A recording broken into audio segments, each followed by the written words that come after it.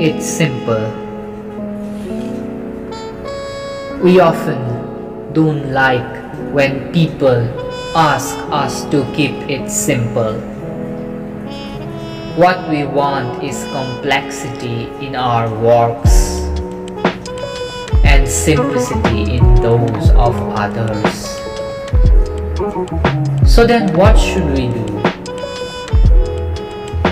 We can try both of them out and keep them side by side so as to compare, and then pick one as our own in-house speeches command.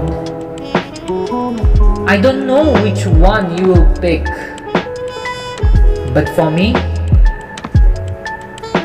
I shall pick the simple one.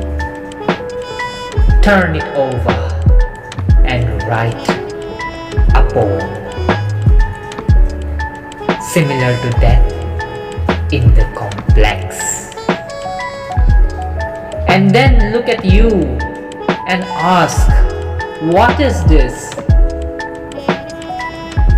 And you shall say, simplicity and complexity arises only when we compare, or in other words, they are the two sides of the same paper, of the same paper.